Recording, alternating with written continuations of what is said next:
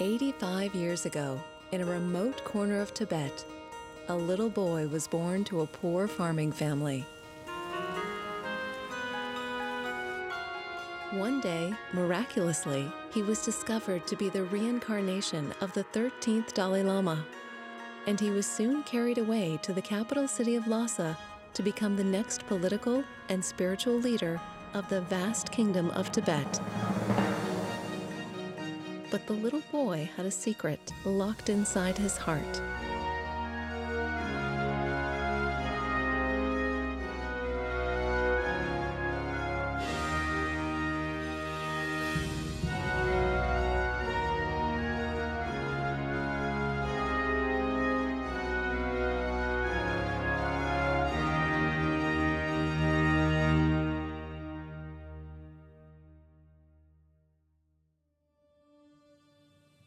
Since my childhood, so I love technology. If I had not become Dalai Lama, I'd still remain in my native place. Then eventually, so I may be engineer or electrician. Since childhood, always curiosity to develop something, new things to see. I always develop the question, why, how, always happy. I think really introduced about technology is some small toy. Small machines. Then I play a few moments, and then, out of my curiosity, I always open, dismantle. I think maybe 50-50 chance to reassemble. 50 fail. And then actually not much interest for study. I'm really very, very lazy student. I always prefer play. One movie projector which belongs to 13th Dalai Lama. Because it's quite old, so quite often you see breakdown. Small dynamo produce electricity. Then I began to realize AC, DC, how it works. So then gradually you see develop interest toward science. I have a keen interest about cosmology. My telescope, I used to look to moon. Then I found some rock mountains. Western side, shadow there. East side, no shadow. Moon, no light, but light only from sun. Clear. One full moon night. I arranged my telescope and I invited my tutor. Please look whether light come from sun. So they seriously said, they watch and then agree. Yes, moon, no light. Light come from sun. So then, 1954, when I was in Peking, China, we visit huge hydroelectricity factory. I have a keen interest. And then you see asking some questions to those engineer or electrician way. Oh, the differences of AC and DC and these things. And then also you see different sort of factories. I think I was the only person fully alert to see what it works. The Communist Chinese Army entered Tibet in 1950, and despite the many months that the young Dalai Lama spent in high-level meetings in Beijing, when he returned to Lhasa, negotiations with Chinese government leaders soon began to fail, and tensions started to rise. In 1959, rumors of a Chinese government plot to kidnap the Dalai Lama caused 300,000 Tibetan people to surround the Dalai Lama's palace, creating a human wall to protect him. The Dalai Lama was able to secretly leave in the middle of the night in a daring escape. 4 days later, the Chinese army took action to disperse the crowd around the palace, and fighting broke out in Lhasa. This fighting soon spread across Tibet, and thousands died in the aftermath. Many Tibetan families escaped from Tibet to join the Dalai Lama in India, where Prime Minister Nehru had granted him land. At the age of 16, I lost my freedom.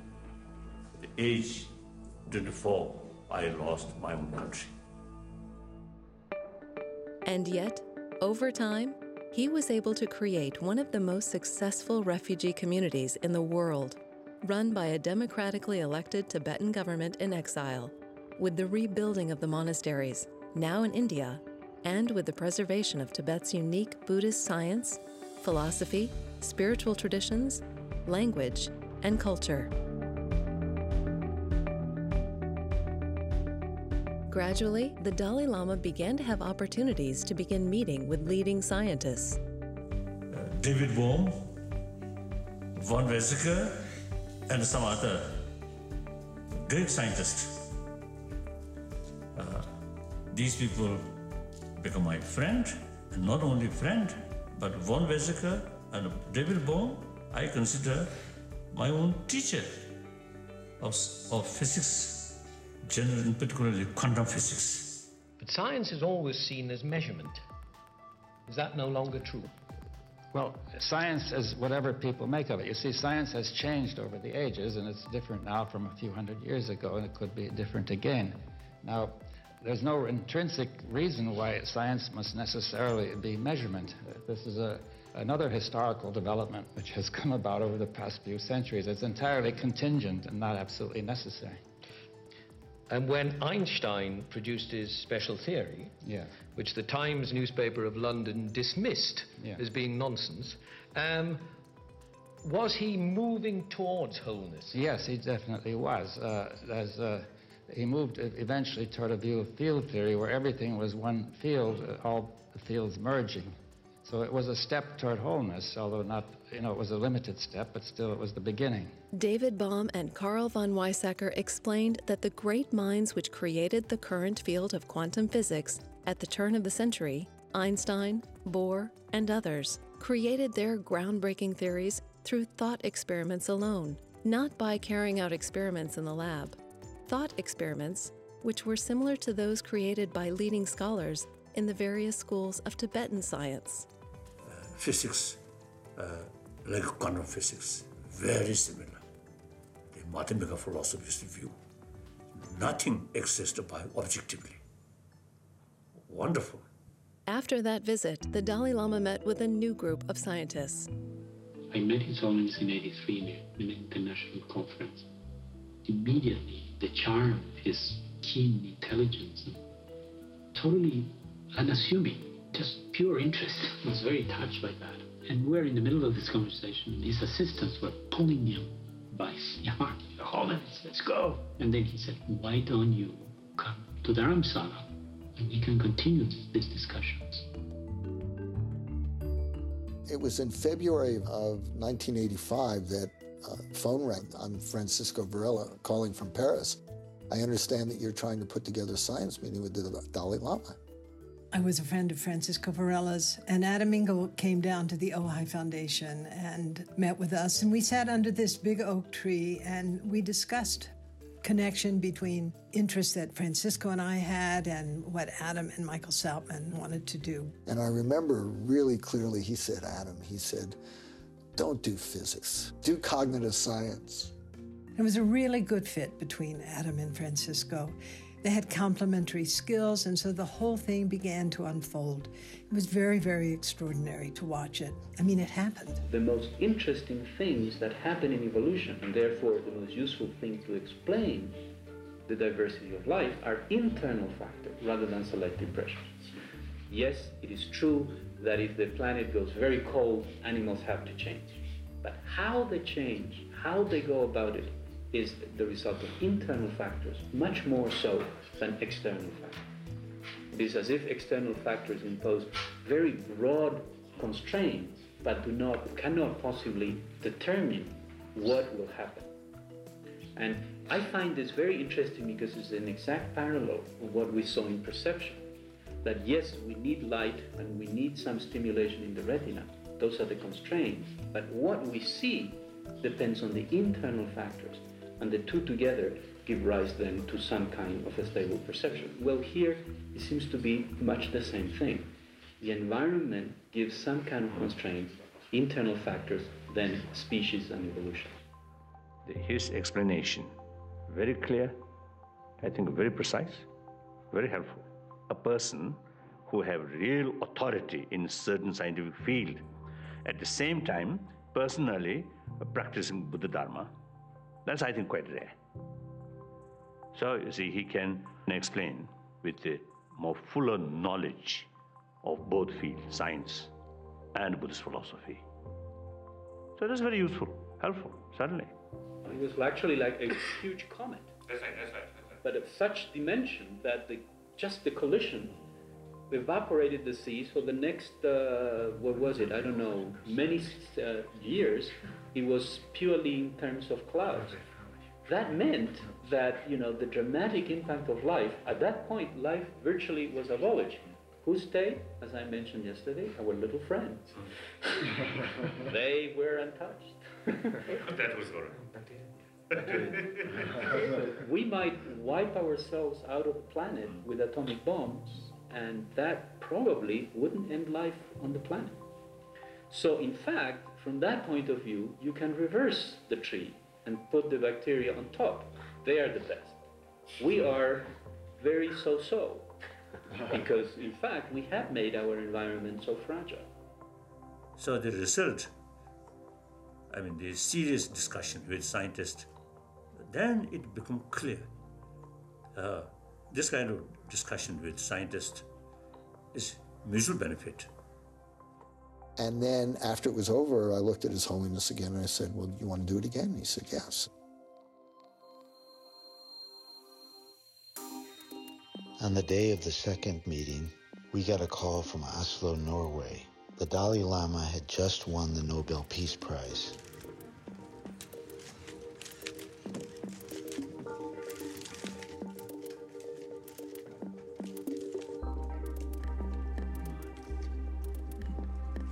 And I will call on you as you raise your hand. We're open for questions. Why do you think you were chosen for this prize, and don't be humble? I think, as I mentioned earlier, I think last 30 years, become a refugee. You see, desperate situation. Yet, I follow strictly according to my own principle, non-violence. I think that is the main reason. Later on, I learned that some of his advisors had said, you have to cancel this science conference because this is a great opportunity. But he refused to do so.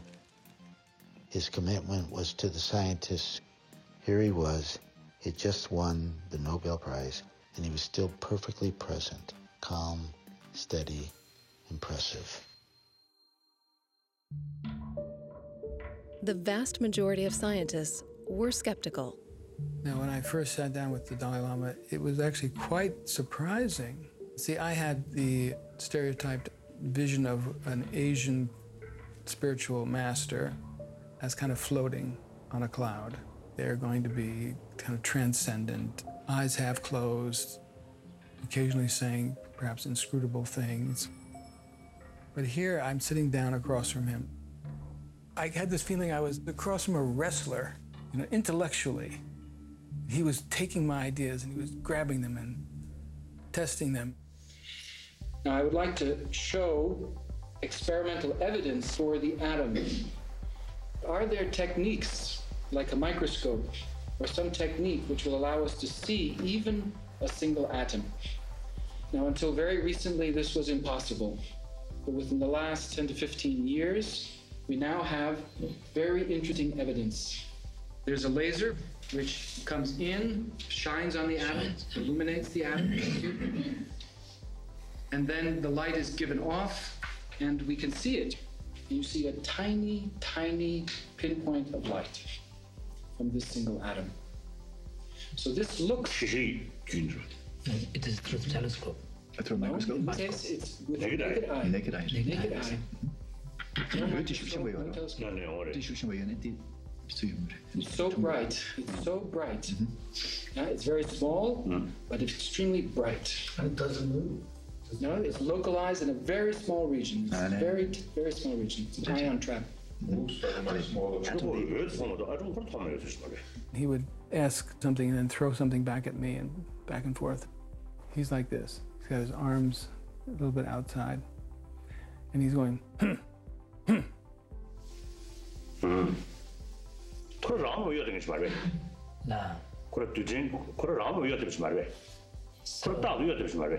Isn't it the case that the atoms are always in a constant dynamic flux? You can ask, is it possible when one comes to an absolute zero temperature and you can go no further, are the atoms completely still? Classically, the answer would be yes, in classical physics. In quantum mechanics, it turns out the answer is no. Because quantum mechanically, the atoms must always have a small motion. This is no. Yeah? This is an experimental fact now. You can watch the motion decrease until you reach a threshold, and then it flattens out and the motion continues at that level no matter how cold you go. But the Big Bang is Big Bang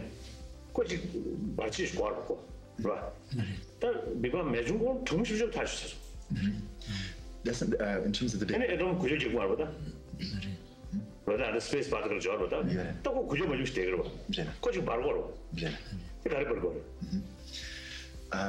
in terms of the Big Bang, there needs to be something to kind of ignite Big Bang. If it really is a bang of sorts, then there needs to be something that ignites that Big Bang. But if prior to the Big Bang, it is absolutely cold, then how could there be any ignition? How could there be anything to catalyze it? I expected somebody that was kind of disconnected from reality and in a spiritual fog. What I found was a person completely present, surprising.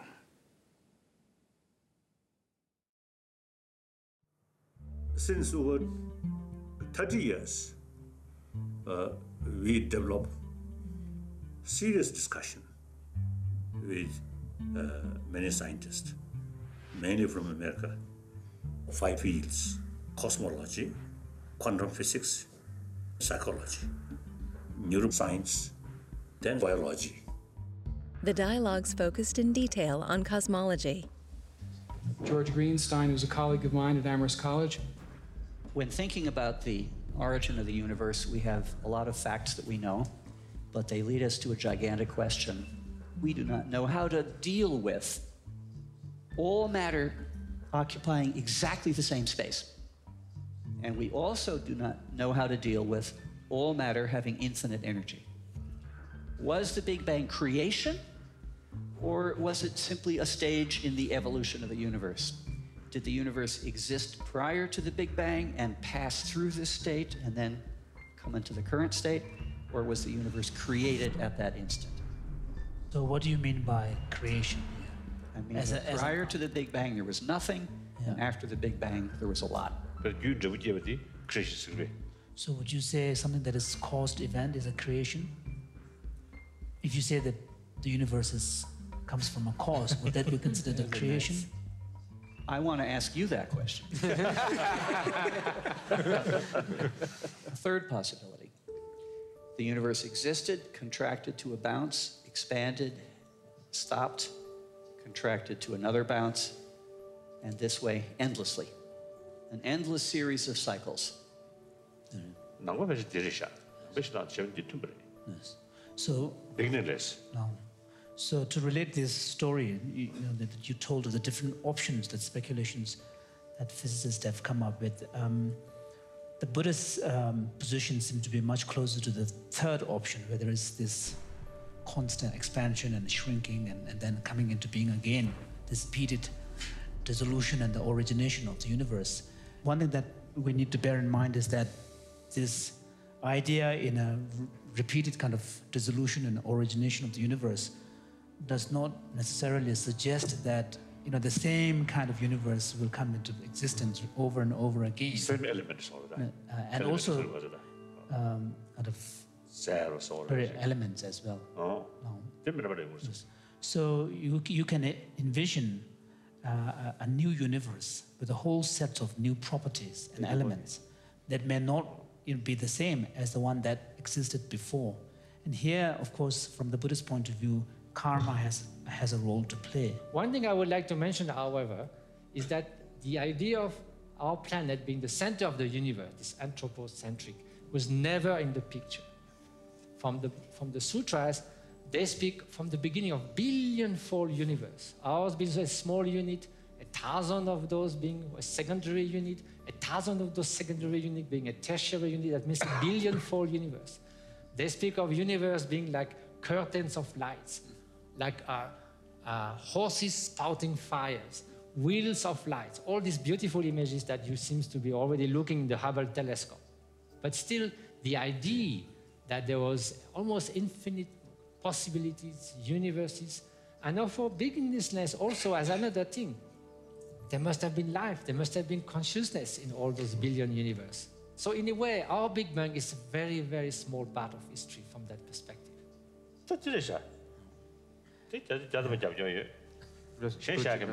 His Holiness says that he has 100% support for Matthew when he contrasts the problems, the concept, the imagination problem versus the logical problem with respect to beginning and beginninglessness. So the idea that we can imagine, it's easier for imagination when we say there is a beginning, but logically we have more problem. But it's harder to imagine when you say it's beginningless, but logically that seems to be more in tune with reason. The knowledge about cosmology, Big Bang, these things. In principle, the Buddhist sort of cosmology explanation, quite similar.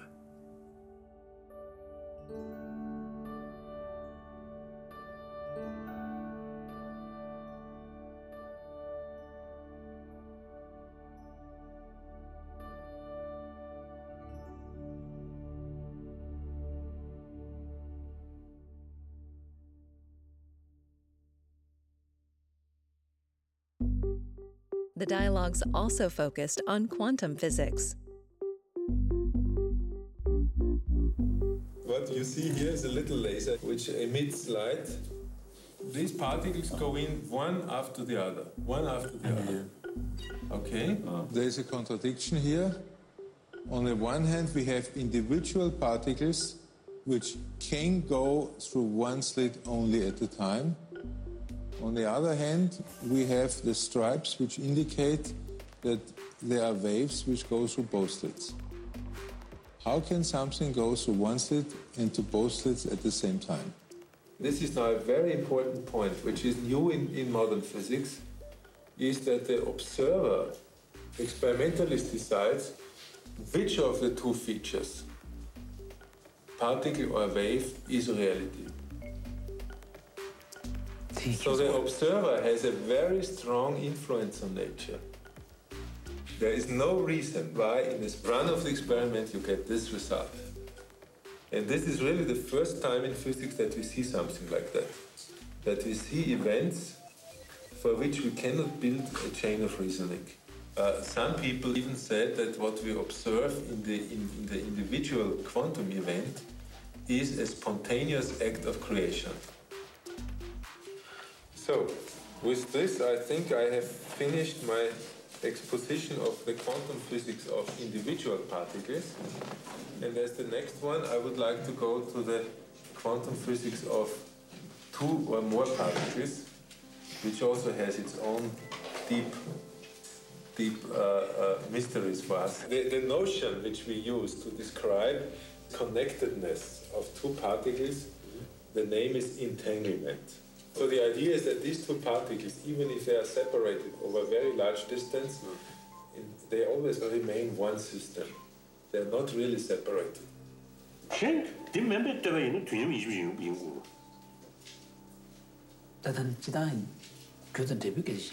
when we're talking about dependency here, the fact that what happens here on one side seems to be dependent on what happens on the other side. We're not talking in terms of causal dependence, are we? That is a very deep question. A little illustration. Suppose you have two dice, and then at some time you throw a die and your friend throw a die. And it turns out that even as both of them are completely random, they always give the same number. How can that be? So the idea is that these two particles, even if they are separated over a very large distance, they always remain one system. They are not really separated in a deep sense. So are you implying that the entire universe is internally entangled? Well, that is a nice idea, but I would not want to take a position on that, because as an experimentalist, I would not know how to prove that.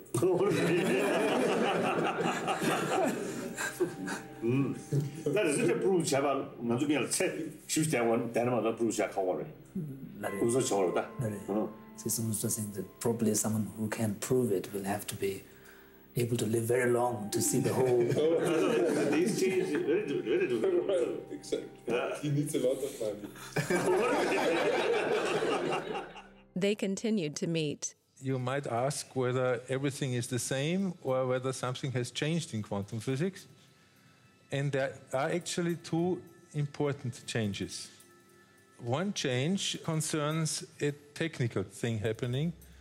And I know that, Your Holiness, you love technology, so I will mention that. And that is the fact that based on these fundamental questions, which we discussed already, people are developing a new technology for information. And that is really a big surprise. Now, this is a picture which tries to indicate the entanglement of many qubits. Each blue point is supposedly to be a qubit, and you have many connections here. Now, if I measure one qubit, then it changes the whole state.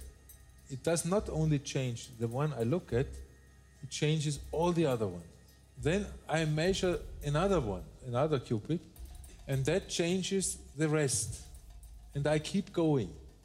And if I keep going the right way, in the end, I have the solution I want. This is a completely new way of thinking about computation. It's different from any computation people have been talking about. So in a sense, it's the first technical application of wholeness. I think this subject is very, very important. In any case, those subjects which often you see create more confusion, that itself is showing more complicated. So really worthwhile is the further discussion, and I think discussion between the scientists, those specialists in this particular field, and Buddhists. I prefer young scholars. They are your team. Yes, my team, yes. Now, the second point which happened, which was actually in part encouraged, if not inspired by our earlier discussion, is some new ideas which we are developing on the conceptual foundations of quantum mechanics. We are simply asking, maybe knowing, maybe knowledge is as fundamental or maybe even more fundamental than reality. We can very well handle this kind of paradoxical situations we have been talking about mathematically, and we can confirm them in experiment with very high precision. But we still do not know conceptually what is going on. Why is the world so strange? And what I want to see someday before I pass away, that someone explains to me why it is so strange. So I want to learn new concepts, and this is a place, and there were some new concepts brought out in your discussion, which are very interesting for me, and where I have to think more, and where I hope I learn something which might even have relevance in helping to understand some of these phenomena in physics. So here I will insist on the critique of the idea of intrinsic existence and of the idea that they have intrinsic properties. So to begin with, science made a momentous step forward as soon as it understood that certain explanations have to be given in terms of relations rather than in terms of absolute properties. First example, the Schrödinger cat. You have a box, and inside the box, the bottle contains poison. You have a big piece of radioactive material that has the probability 1/2 to disintegrate. The state of the piece of radioactive material is in a superposition between being disintegrated and not being disintegrated. And according to quantum mechanics, the cat should be half dead and half alive. But this sounds absurd, because when you open the box and see in the box, it's not the case. You see either a dead cat or a cat which is alive. So there is a paradox. Can I just say, maybe we should add that there is no cruelty involved here, because this is a thought experiment. Exactly. Thank you, John. Yes, this is perfectly right. And I must say, I've personally gone to Schrödinger's house. I've seen in his house that he had many cats. And so he loved cats, in fact. So hopefully not experimented. Yes, unfortunately it's a thought experiment, yes, yes. Experimenting on cats? No. Never.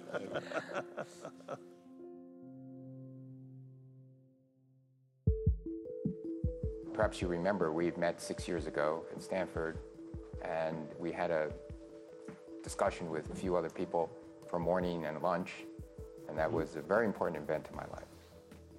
And since coming here, I've learned a great deal. I hope to start by addressing this question about the nature of matter and the nature of life.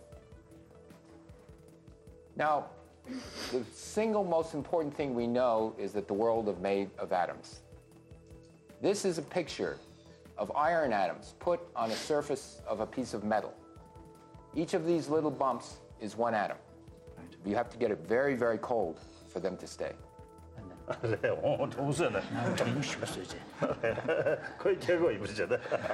So maybe it's too cold to move. Frozen. Atoms are made of other particles, such as electrons around the outside. This is very strange. Our current understanding of these particles is they have no size, infinitely small. And we describe the particle in terms of these field lines, these fields. If the atom were the size of the Earth, the size of this electron would be smaller than 1 millimeter.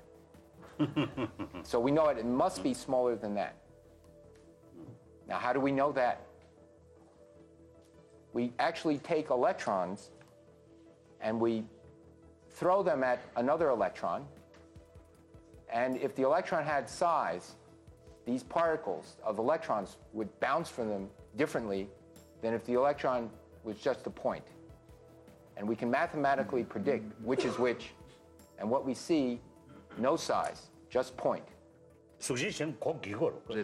Whether there's anything that is, do they provide any kind of obstruction to an incoming entity? And my impression from what you just said is, yes, that is, you can collide two electrons, but they collide as if they were pure points rather than having any type of spatial dimensionality. You're absolutely correct.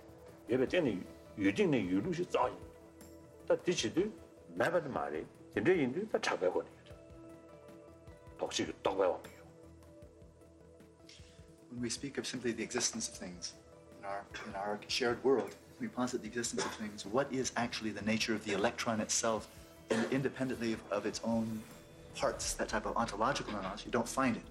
So then you're left with a couple of options. Again, you can either say, well, these elementary particles and so forth, all these things that we identify, they do things. So to say as they're doing things and things are done to them that they don't exist is foolishness.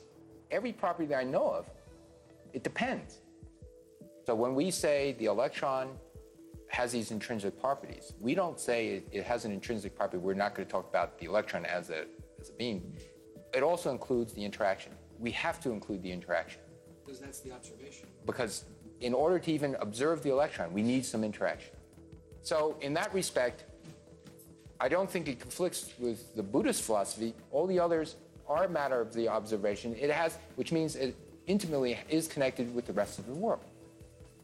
I don't see a conflict, quite frankly.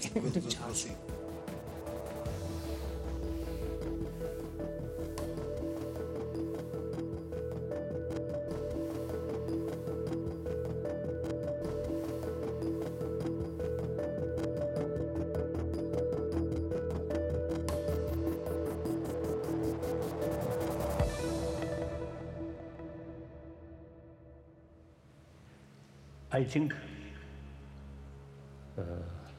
maybe worthwhile to explain about basic structure of Buddha Dharma.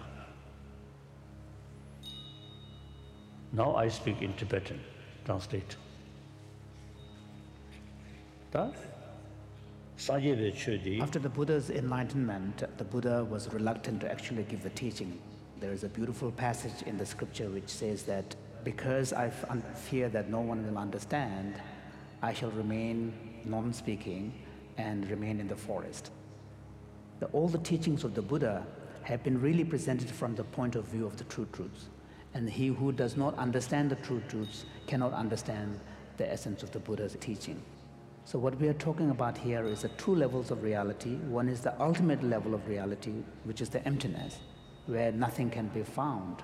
But there is also another level of reality, which is the conventional relative level on which causes and effect and everything function. And this ability to distinguish between two levels of reality and two truths and understanding existence in terms of these two becomes very important. In other words, Buddha is saying that it's not that nothing exists, but things don't exist in the way in which we tend to assume they do. They don't exist as they appear to us. This is what quantum physics have also discovered. As they go deeper into their understanding of what makes up the physical world, they don't find anything. So they have come to realize that there is nothing that supports the objective reality of the material world that we assume. So in some sense, what the quantum physics have come to is very similar to what Buddhism has also come to. And the assumption behind all of this is that if something exists, it should be findable. Once you mentally deconstruct what makes up what seems like a solid thing in front of you, you come to recognize that nothing stands there as the true reference to which you can point and say, this is it. So therefore, Buddha says that the form is empty. And then the question arises, does that mean nothing exists? Then the second presentation is made, which is that emptiness is form. So you cannot accord a hierarchy of existence to the matter and mind, both devoid of intrinsic existence, but they do both exist on the basis of designation and causes and conditions. So they have dependent origination, but they don't have intrinsic existence.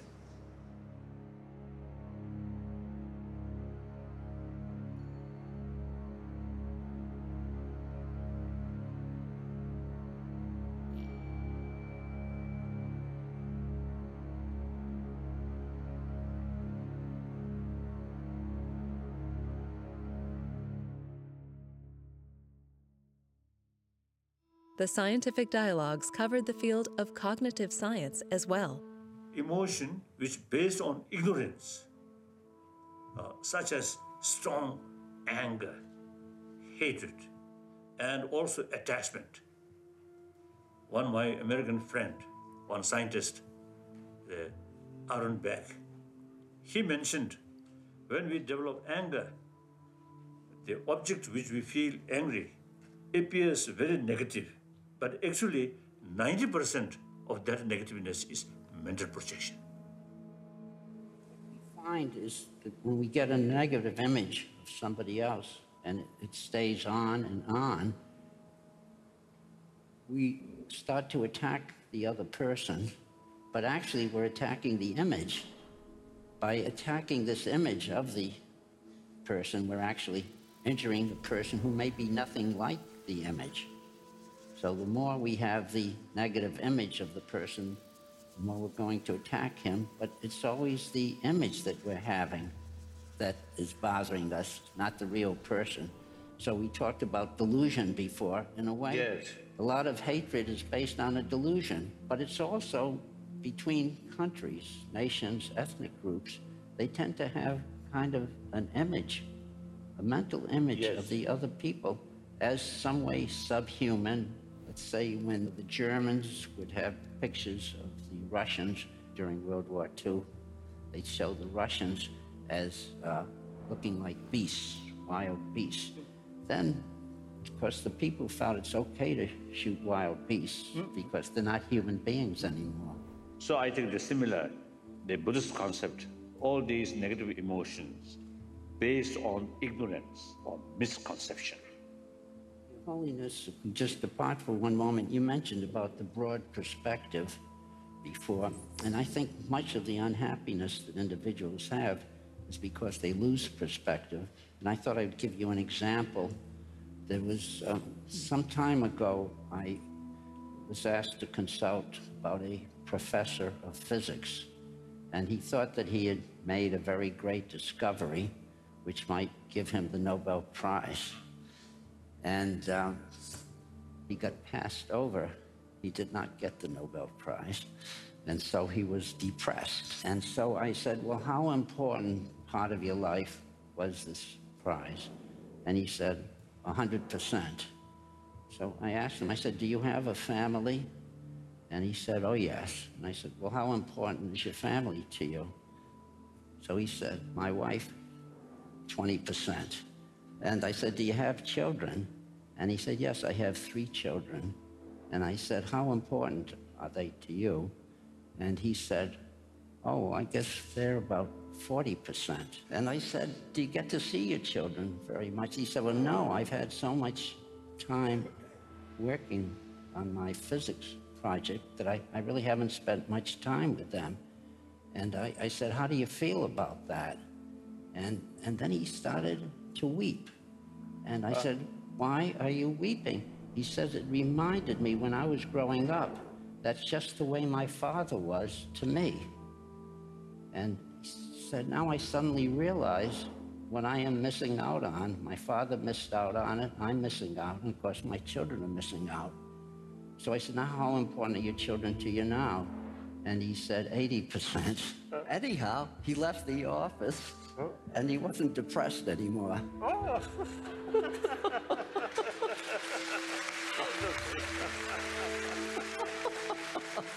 Very wise. I think right method. That we call exactly analytical meditation. Oh, really? Yes.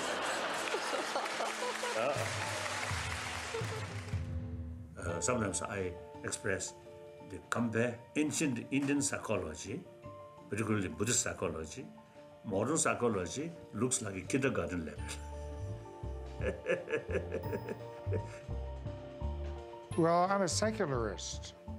The only reason I met the Dalai Lama was because of my daughter. And I knew that if you got invited to his palace in Dharamsala, you got to bring a single observer. And I thought, what a kick this would be for my daughter. And so although I thought this was just another one of the Bay Area fads, I figured, okay, I'll make an exception, I'll go.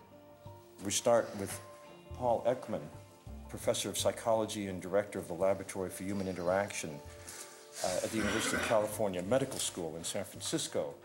But what you really should know about him is that he is a master of the face and of emotions and of reading emotions, and he has more than 30 years of world-class research. For inexplicable reasons, he and I really connected. I felt like I'd known him all my life.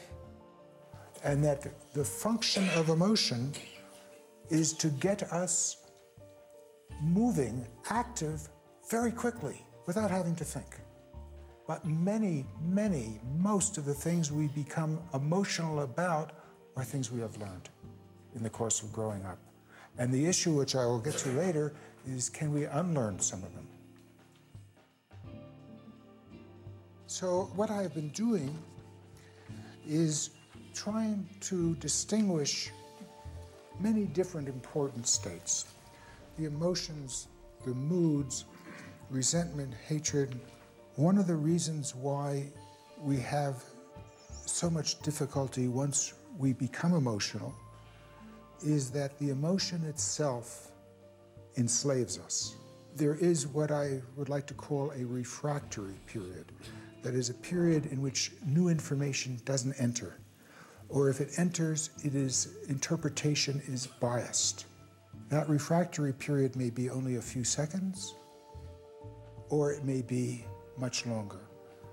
As long as it's occurring, we can't get out of the grip of that emotion. I want to say that after spending more than 35 years studying emotion, I'm impressed about how little we still know about it. When we met and tried to think, what do we mean by destructive emotions, we came up with the definition, emotions that harm self or others. Your definition is extremely subtle. Your definition of destructive emotions is what disturbs the calm of the mind. Yes. I'm Buddhist. My ultimate goal is Buddhahood. This is my business. And how can we educate our emotions? By what means? Without becoming Buddhists. Yes. So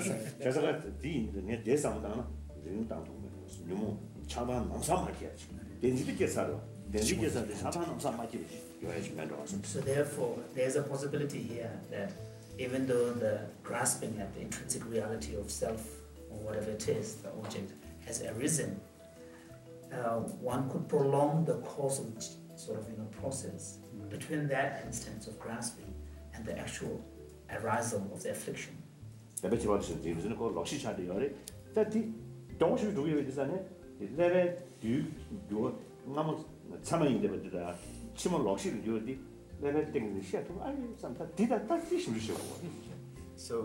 terms of really a precise analysis, what takes place, let's say, in the first instant of apprehending a flower, the very first instant you simply apprehend the flower without reification. You're simply apprehending the flower itself. In the next instant, that is a valid cognition.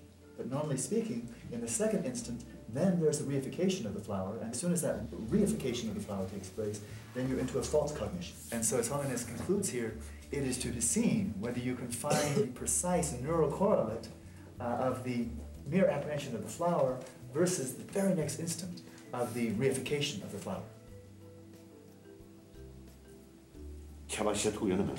And so it would be very interesting to see whether by studying the brain you will be able to discern the difference between a valid cognition and an invalid cognition.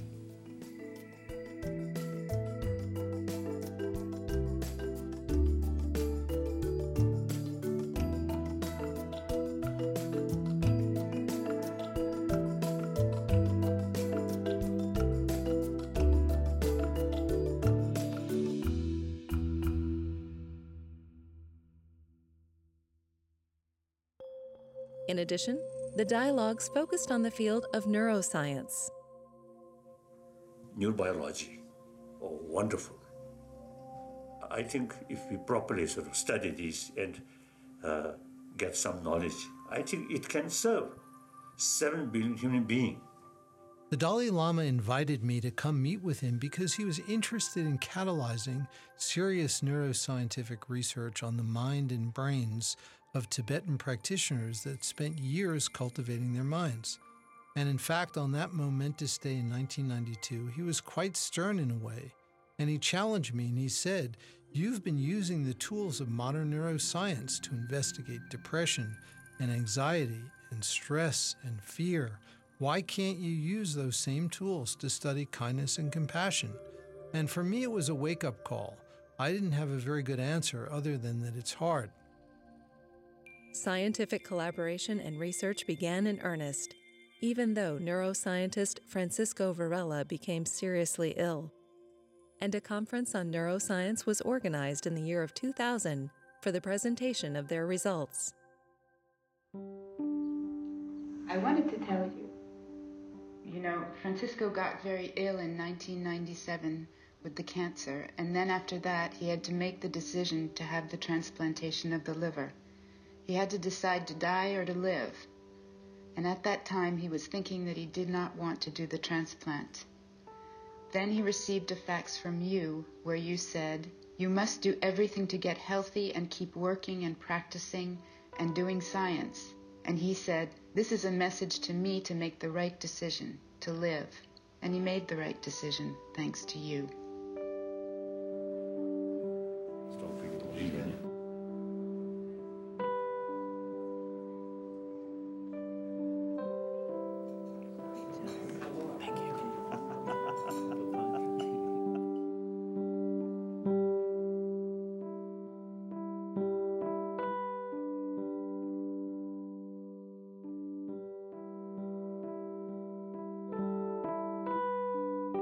One of my oldest friends, great scientist.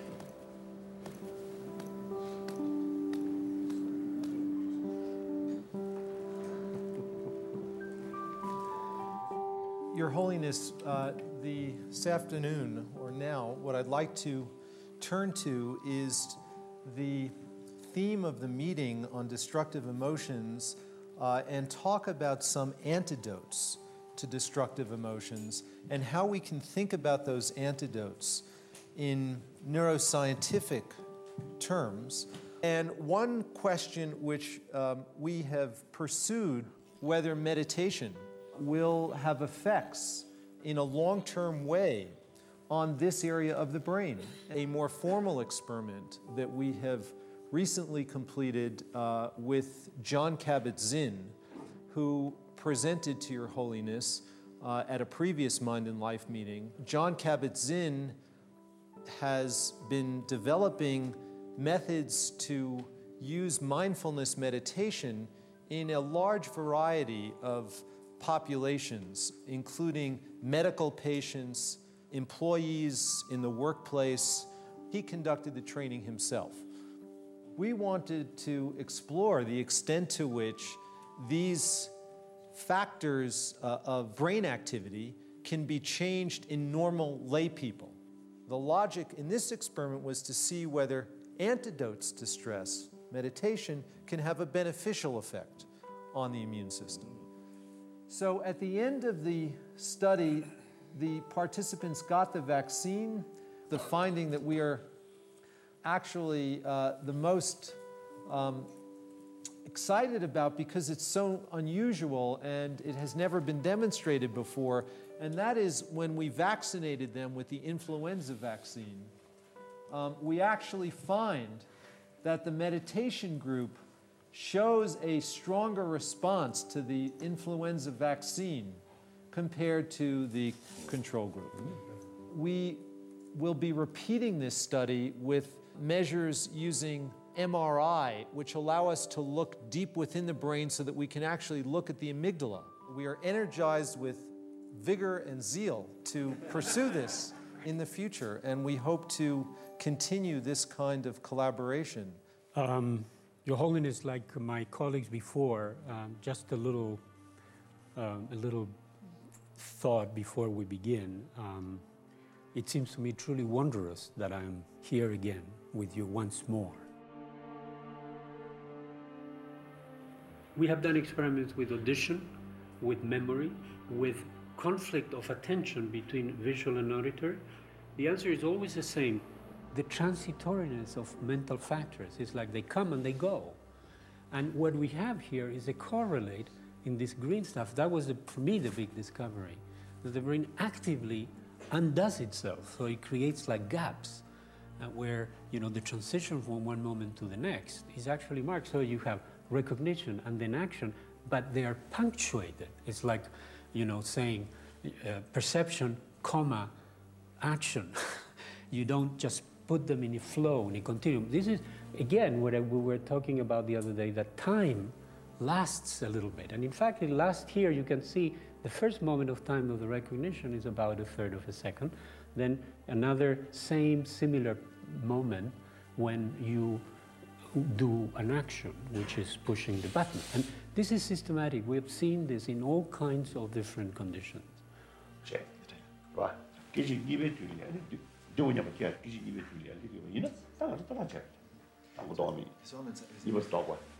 So I'm just interested to see whether you agree that this corroborates a point of Buddhist psychology. And that is, in the first moment, is a purely visual perception, which is non-conceptual. In the second moment, whatever the duration of that moment happens to be, then the conceptual mind apprehends this is this. Absolutely. You cannot compress a moment beyond typically normal conditions 150 milliseconds. Even it's something almost immediate, it's about 160 milliseconds. This moment of arising is another whoomph. So the brain works by these whoops, and whatever it is, whether it's visual perception of a field, whether it is close your eyes and you have a mental image, it's the same thing. Then to really conclude, Your Holiness, my point is that this was done with somebody who is not really highly trained. But now what we want to do is to take highly trained people, like meditators, who can actually go into much more fine detail what was the moment of experience. And for example, we want to work with the monasteries in Dordogne, in the south of France. And in May, for example, we hope to have Matthew come to the lab and do these kinds of experiments. So if we can find differences even with ordinary people, then with more expert people, we should be able to really go into much finer detail. So with that thought, I wanted to conclude, because this is where, to me, there is a true possibility of collaboration, not just in principle, but in a very concrete sense. Thank you very much, Your Holiness. Francisco Varela, Richard Davidson, and others invited scientifically trained Mathieu Ricard, who had received a PhD in molecular genetics before he became a monk, to help them craft the experimental design. All these are the scientific the research work.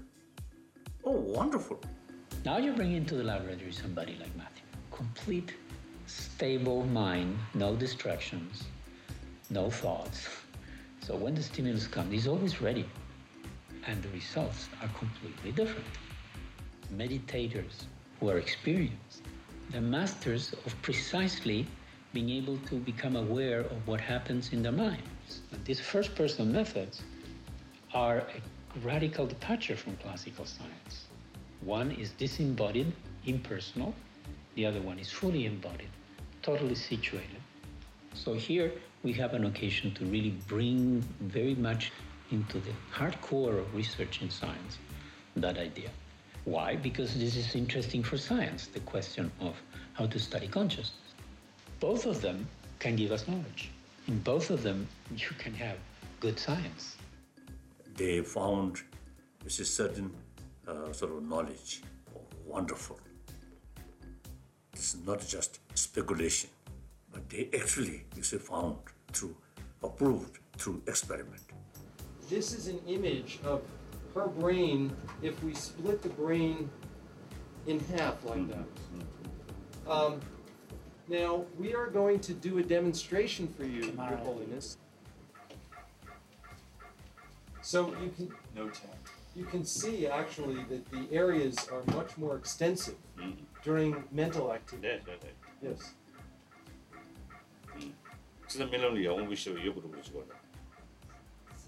Well, actually, in dreaming, the brain is very active. And that has been studied with these techniques. And there is activation in all of the sensory areas. So actually, that's very true.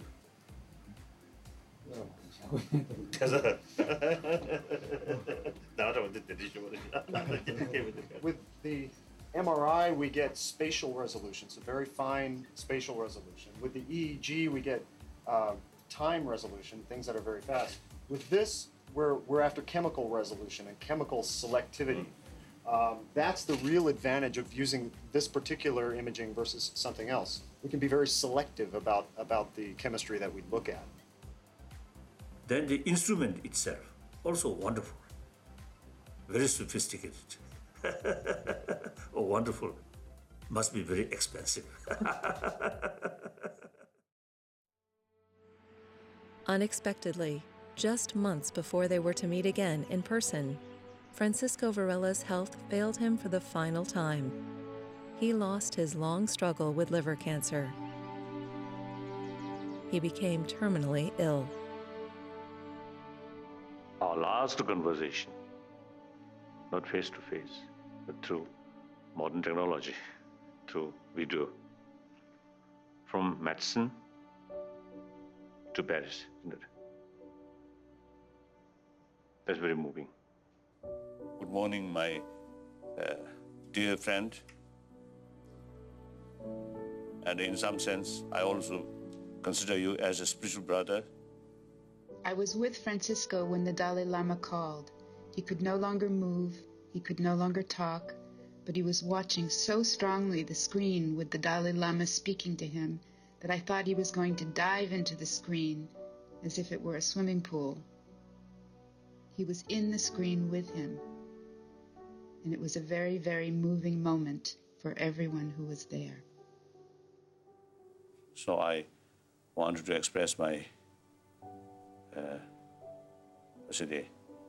deep feeling to you as a human brother, and your contribution in science, I think you made, especially in the neurology, you made great sort of contribution. And then also in our work, some kind of dialogue between science and Buddhist, I think science of mind, and also some other field. I think you made great contribution. So we never forget that. Till my death, I will remember you. 1 year later, Francisco's wife and son met with the Dalai Lama in remembrance.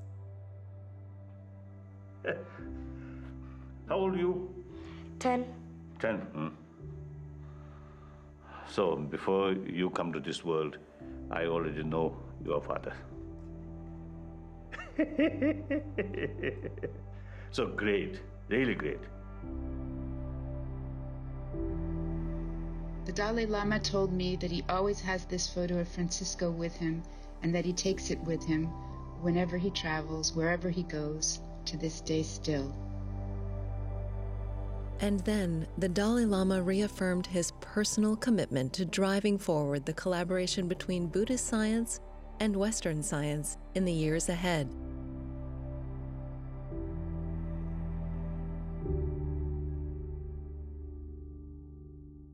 In 2003, the Dalai Lama opened up his conversations with scientists to the public with a groundbreaking conference at one of the most prestigious scientific research universities in the world, MIT. In 1998, we added collaborative research to our mission. And by that, what we had in mind was a true collaboration between Buddhism and science, where scientists and Buddhists would stand shoulder to shoulder and design the scientific protocols, recruit the subjects, execute the research, analyze the results together, and publish together. All of our public meetings have been co-sponsored by major research universities, starting with MIT, and then with Georgetown, Johns Hopkins Medical Institute, Emory, the Mayo Clinic, University of Zurich, that really has gotten credibility and acceptance. We're going to explain a few things about how mental imagery is being used as part of an effort of personal transformation. We'll be talking about introspection and mechanism in mental imagery. And let me start off by pointing out that I have to be extremely humble. That was a fantastic talk we just heard, and it reminded me of how little we know in the scientific community, just how narrow and focused we've been. Hopefully, we're starting to build a brick that can contribute to the wall, but we really must be modest. So with that preface, let me talk about what we've discovered.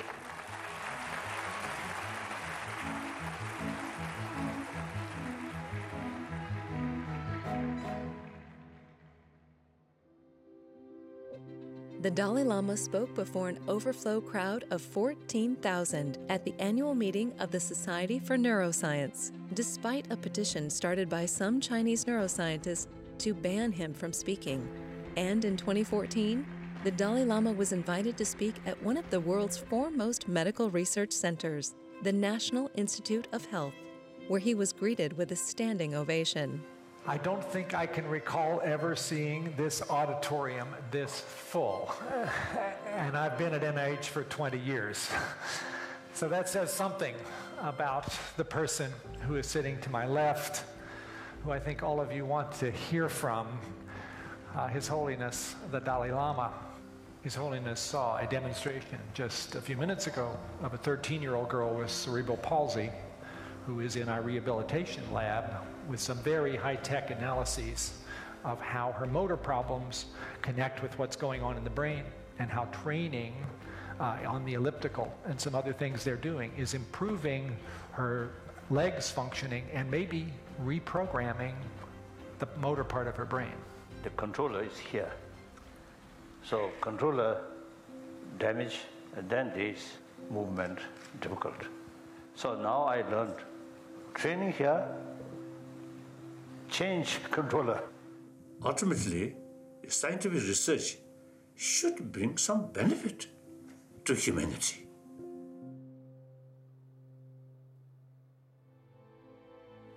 The company or concerned people who made this, I really very much appreciate. And you now, you see, can tell them how useful this. And then in, I think Europe, I think comparatively better facility. But look, Africa.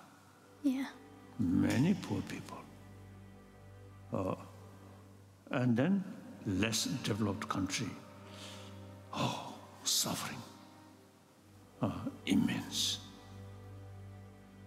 During 21st century, the scientists, technologists really developed a wonderful sort of invention. So you can see, you can touch. But your forehead. That's this device here. See how the bag is now? Yes. And that's and it worked. Great sort of result out of the scientific research and technology also. Wonderful. Wonderful. The Dalai Lama collected a prestigious award today for his unique contribution in engaging with multiple dimensions of science. The John Templeton Foundation stated that, for decades, the Dalai Lama has focused on the connections between the investigative traditions of science and Buddhism, specifically by encouraging scientific reviews of the power of compassion and its potential to address the world's fundamental problems. The Templeton Award, which was established over 40 years ago, claims to be the world's largest yearly monetary award. The Dalai Lama says that he intends to donate it to help impoverished children in India and also to fund further scientific research and investigation. The Dalai Lama continued to collaborate with many scientists, including Richard Davidson. If it weren't for these dialogues, I think I wouldn't have found some key insights. It's been deeply important and meaningful, and I think that it will transform science.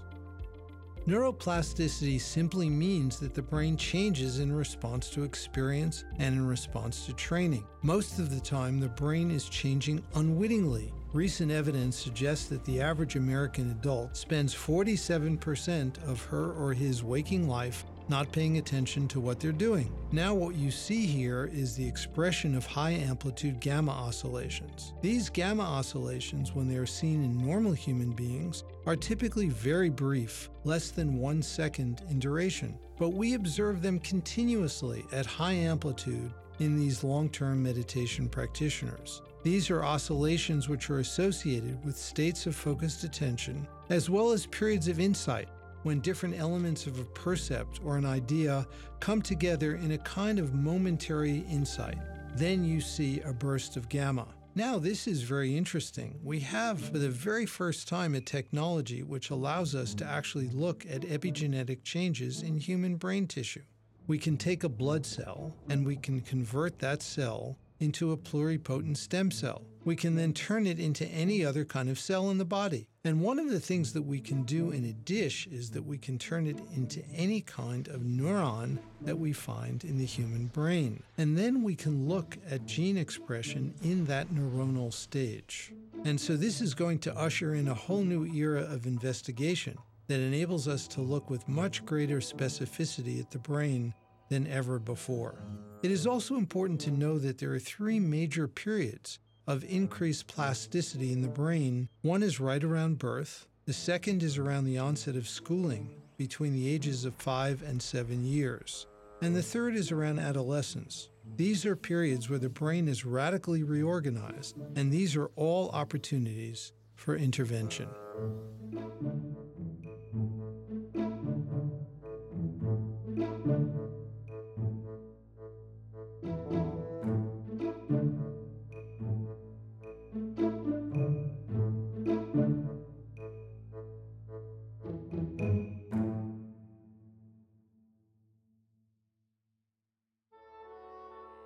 The Dalai Lama also worked closely for many years with other scientists, like Paul Ekman.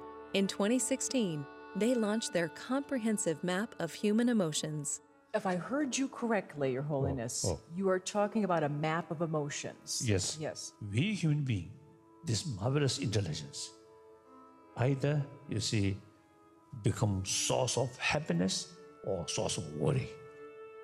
You have all the facilities, but at the same time, can be very, very unhappy person. We met every week for almost 2 years, trying to figure out how can we use graphics to give us insight into our emotions. How can we map them? The process of creating the map, of answering the questions that he kept raising about how to do it, how it should be shown, made me think about emotions in a way I hadn't thought of up until then. After 50 years of studying emotion, because of emotions, we may starve ourselves to death. Because of emotions, we may take our own life. That the fundamental drives are puny compared to the power of emotions which override them. They are what drives life.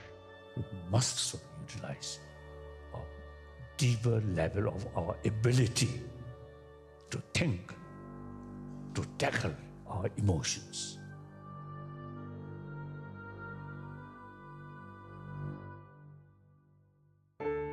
The scientific dialogues continued, and they covered molecular biology and genetics.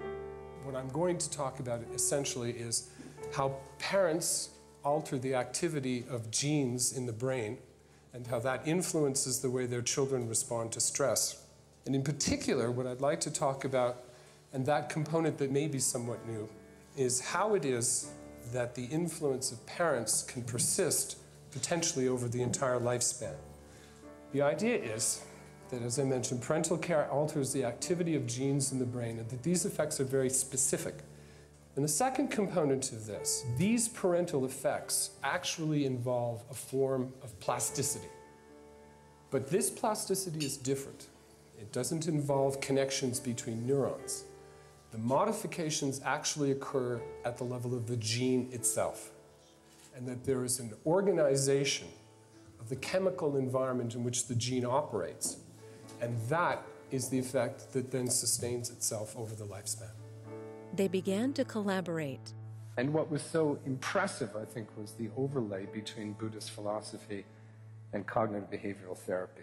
And what I wanted to do was to try to bring that into a particular context. What we're understanding is that many forms of illness and disease is shaped first by events that occur early in life, and second, it is shaped by various forms of family experience.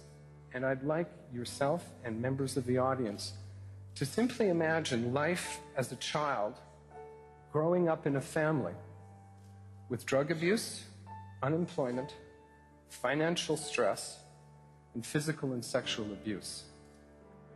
And emotionally, they then become people who are very sensitive to threat. For these children, their anger is not wrong. It is very adaptive. We've created an environment in which the child must normally be angry. And one of the problems that we face in medicine, and particularly in psychiatry, is how do we reach out to those children? How do we deal with that form of anger?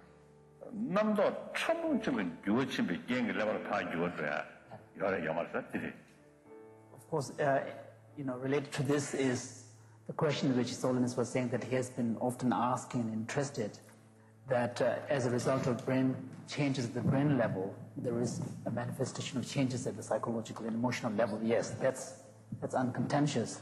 But can one also imagine the reversal process, where as a result of a thought process, change in the thought process, one could see a change on the brain level as well?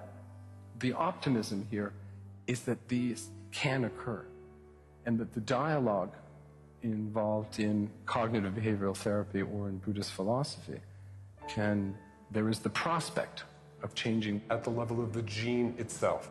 There is the prospect.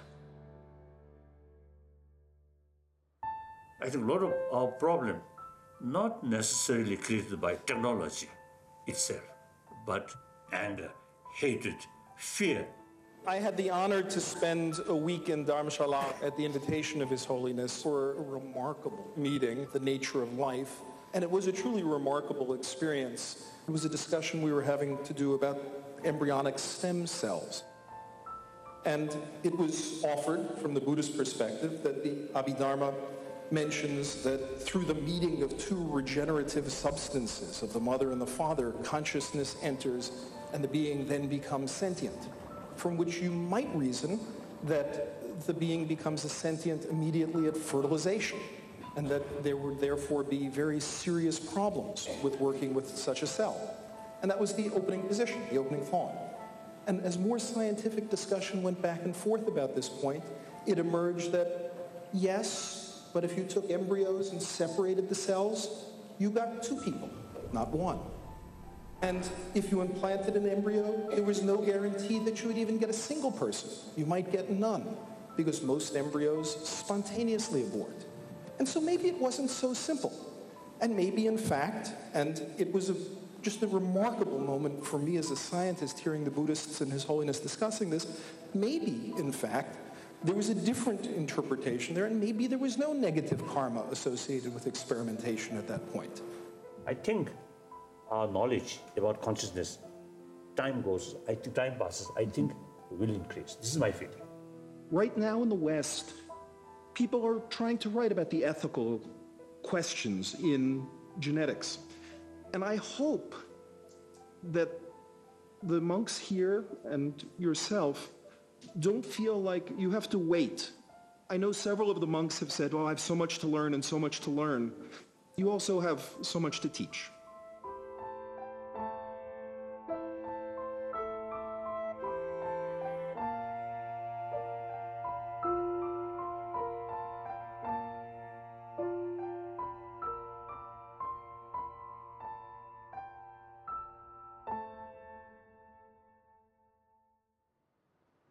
Still, a lot of things to further develop.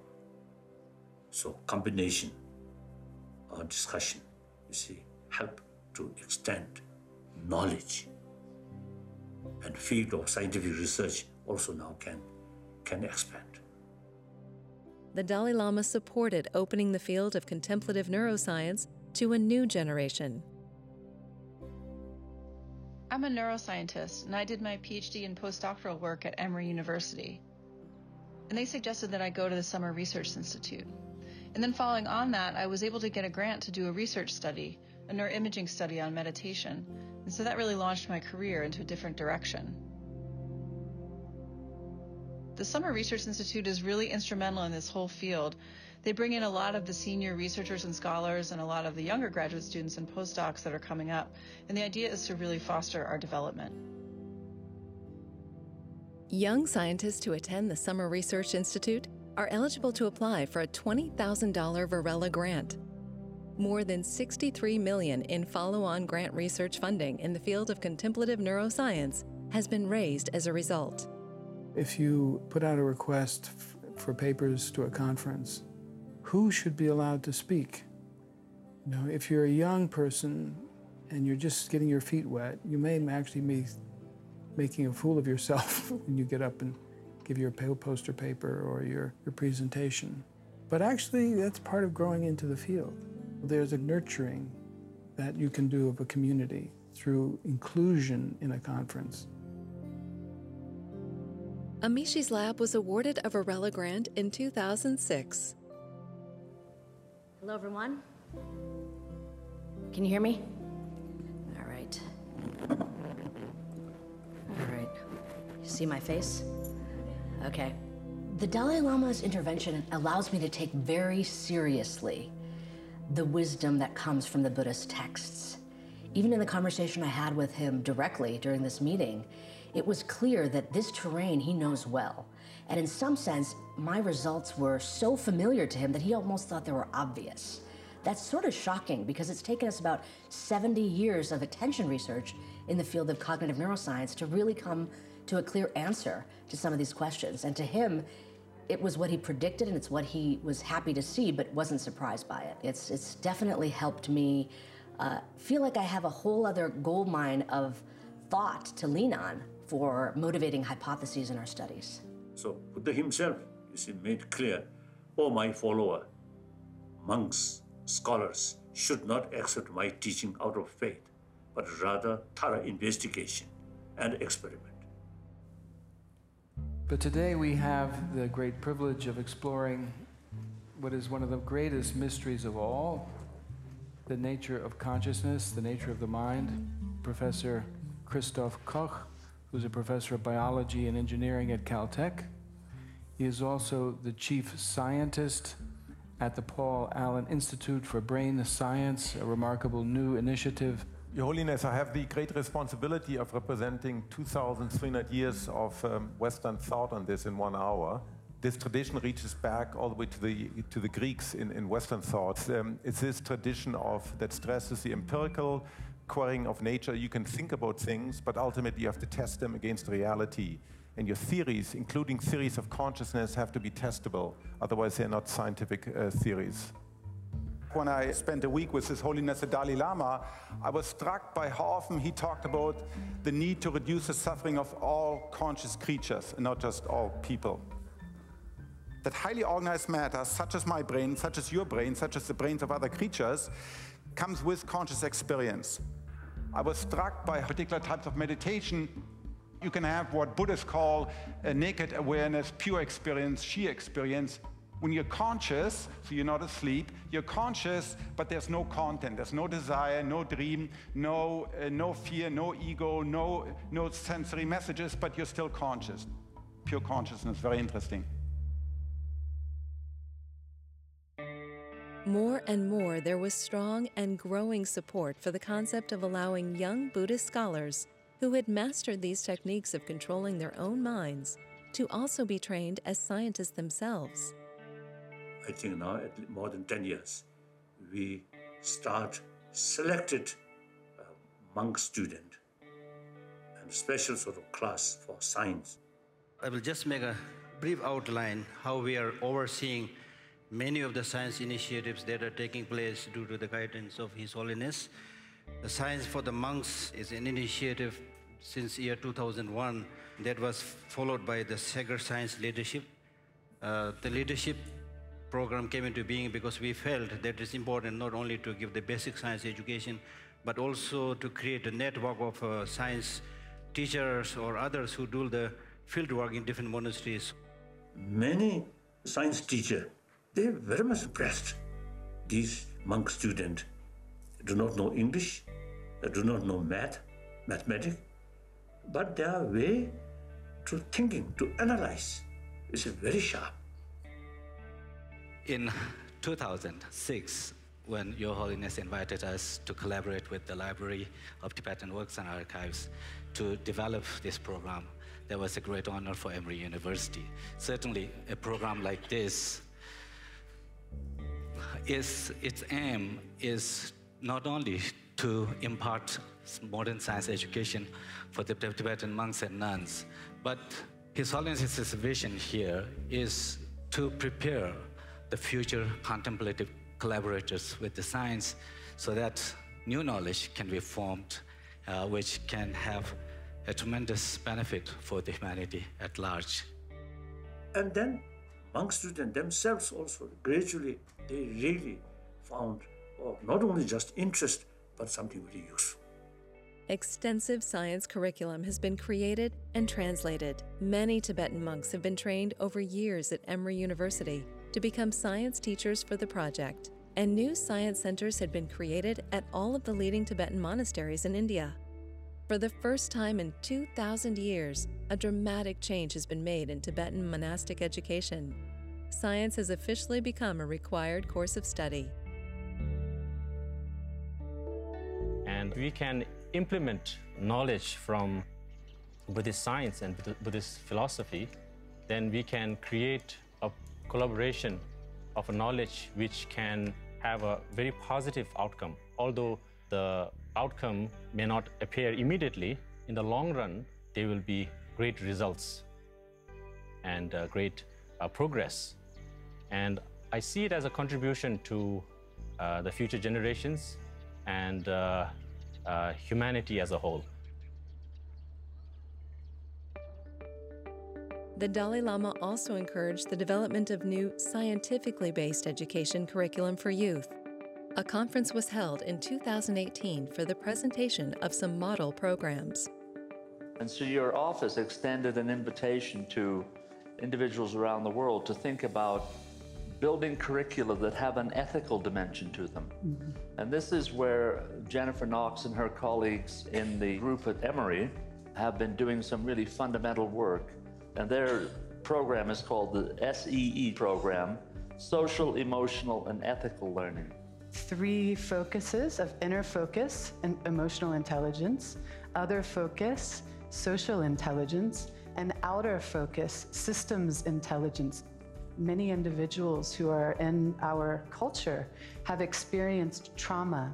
And so without developing some fundamental skills of regulating the nervous system, the students are not often able to even move into a meditation. And the breath can often be a trigger for that former trauma. So we've built in an entire chapter based on building skills of resilience.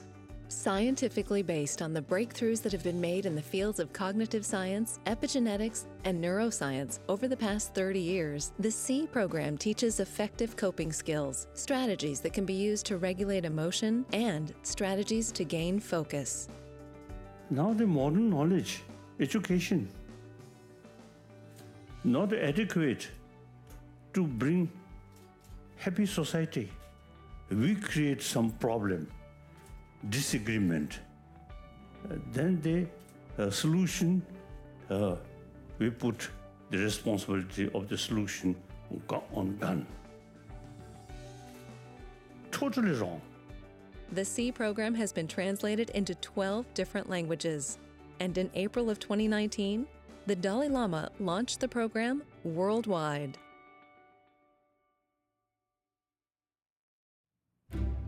This is our 30th dialogue.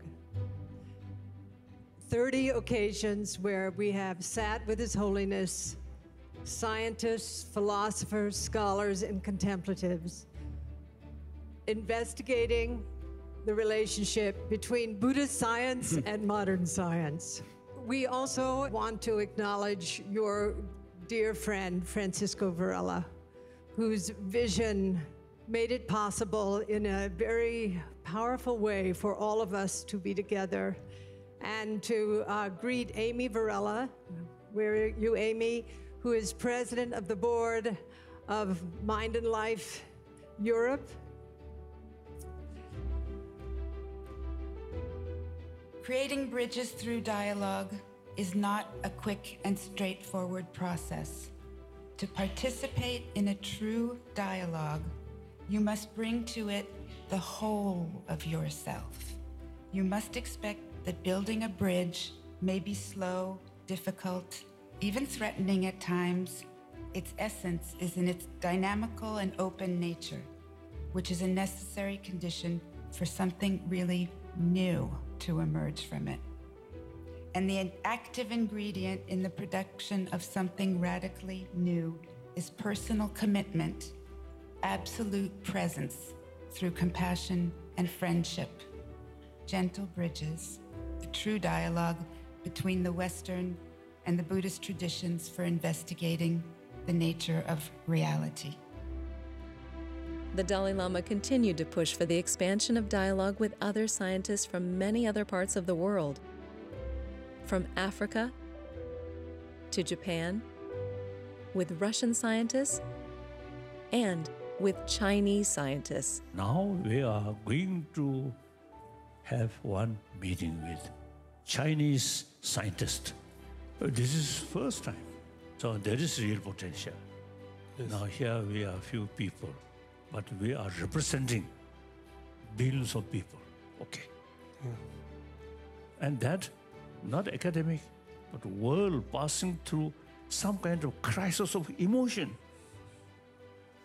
That emotion will not go away by prayer, but training our mind. In order to train our mind, we should have fuller knowledge about the whole system of our emotion and mind. We'll certainly welcome you in Taiwan, and we will initiate a continual discussion in Taiwan sometime. Thank you. On his 80th birthday, the Dalai Lama publicly reaffirmed his commitment to stand shoulder to shoulder with scientists as they tackle the toughest issues facing humanity. I'm a simple Buddhist monk, but at the same time, eventually I become very close with scientists. In our training, reason become very important. So this scientific way, it compels us. Now think how to utilize their findings, translate into action, new ideas, new way. Scientists really showing, I think, genuine interest, try to make a better world. But this is the sign of our progress. So therefore, remain a little bit skeptical. Then skepticism brings doubt. Doubt brings investigation. Buddha stated, "O my follower, monks, scholars, should not accept my teaching out of faith, out of devotion, but rather thorough investigation and experiment. Through that way, once you convince, then you accept my teaching." So this quite sort of scientific way. So therefore, my body is this person, half Buddhist monk, half scientist.